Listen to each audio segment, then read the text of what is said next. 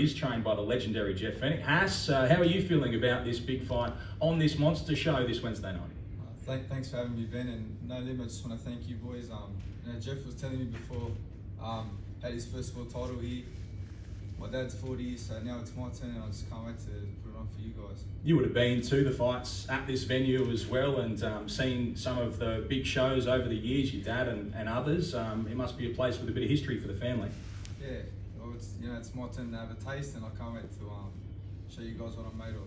You're in a decent fight as well, and I'm sure you've got big things planned in 2022. We haven't seen much of you on TV up until this point. What should those who are going to see you for the first time expect to see on Wednesday night? We've been training the house down, me and Jeff, fresh off an American training camp, and expect fireworks. We're working hard and prepared to go the full 5 rounds, and if it stops before then, it does. Thanks. Anything on the horizon after this fight for you? Any names or anyone you're heading towards? Any name. Every time we get a name, somebody pulls out. So Hass is trained really, really well. Like I said, I'm so excited to finally get a fight. I trained his dad when his dad was younger. They're totally different. His dad was much more of a boxer. Hass has got a great kit of punches. He's very, very powerful, and I think he's just coming to his own. I've been training for just over 3 years, and I'm seeing all the benefits and everything that we've worked on just coming to fruition now. And I think we're going to see somebody who, over the next 12 months, will get in the top 10 in the world and will be ready to shock the world very, very soon. That's Jeff Fenech talking. His trainer, of course, the legendary 3-time former world champion and boxing Hall of Famer, who's got 3 fighters on this card, Hassan Hamdan being one of them. Jeff, Team Fenech is well and truly back in action. A busy night for you on Wednesday.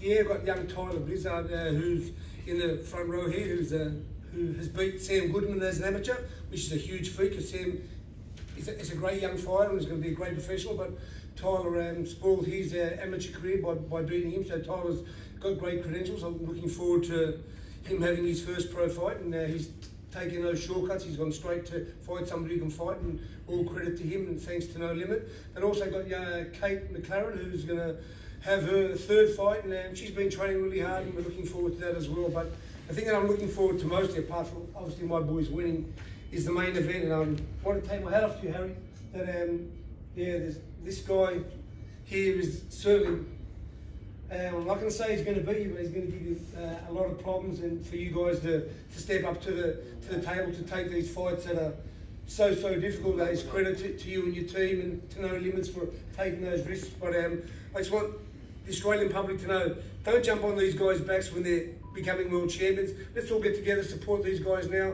Let's sell out the Horden Pavilion and watch these young guys who have got the world at their feet. And like Harry, again, I just want to say congratulations to your opponent for taking such a great fight.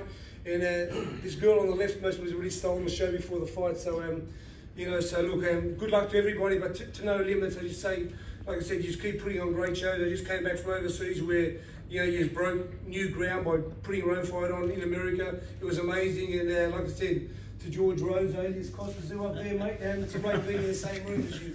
And I'm looking forward to the fights, but hopefully all the Australian public will support these young guys and support them before they become anybody, and I'm really looking forward to the night. So thanks Ben, and thanks to the Rose brothers.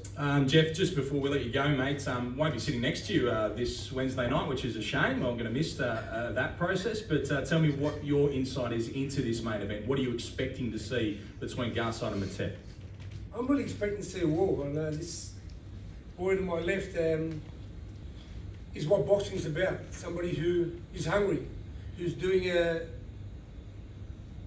something that's going to hopefully change his life. I remember when I was a young kid, it wasn't just about winning it. It was about changing my life, looking after my family and putting food on the plate for my whole family and making everybody comfortable. I'm sure this young man is feeling the same way. And like I said, Harry's certainly got one hell of a fighter in front of him. I'm proud of Harry for doing it, but it's not a fight that I would have looked at for my guy having his 2nd fight. I would have maybe looked at it down the road. So I think it's been a very, very brave decision by Team Garside to do this, and I'm sure they're ready. Okay, thank you so much. That is Jeff Fenech, and we'll move up to the top table again now.